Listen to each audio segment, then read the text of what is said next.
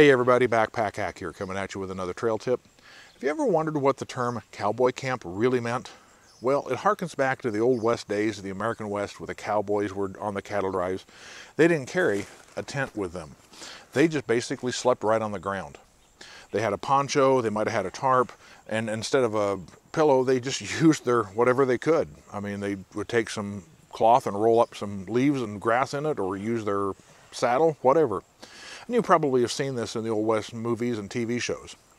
How about cowboy camp really refers to basically camping without the advantages of a tent and without the disadvantages too. Cowboy camp is basically you're setting your sleep system up on the ground outside of a tent without setting your tent up. Now there's obviously some advantages to this. If you're not taking your tent, you don't have the weight and the bulk of your tent in your pack. That can lower your center of gravity and obviously lighten the load. And also you're not taking the time to set up the tent and take it down and pack it away. However, on the flip side, there are some disadvantages. You're obviously exposed to the weather. Inclement weather, it could start raining at 2 o'clock in the morning. You're open to the bugs, you're open to the wind, and you're open to any critters that might be wandering by. So it's kind of a double-edged sword thing, whether you have to do this or not, or can do this or not. So it's kind of a, night-to-night call whether you do this.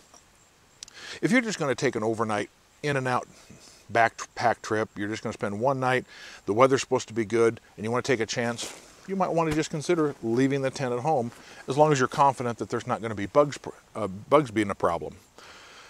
However, if you're on a long trip, obviously, a long multi-hundred-mile trip, you're going to want to take a tent because somewhere along the line you're going to get inclement weather.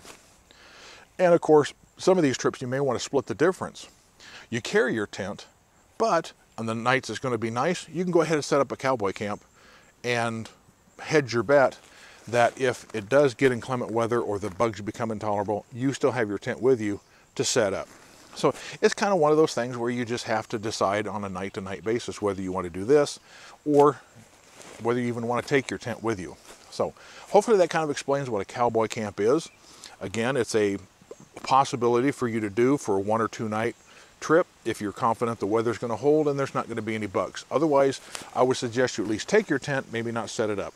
This is Backpack Hack coming at you with this trail tip. Be sure to like, subscribe, comment, and share my videos. Be safe out there, and I'll see you out on the trail.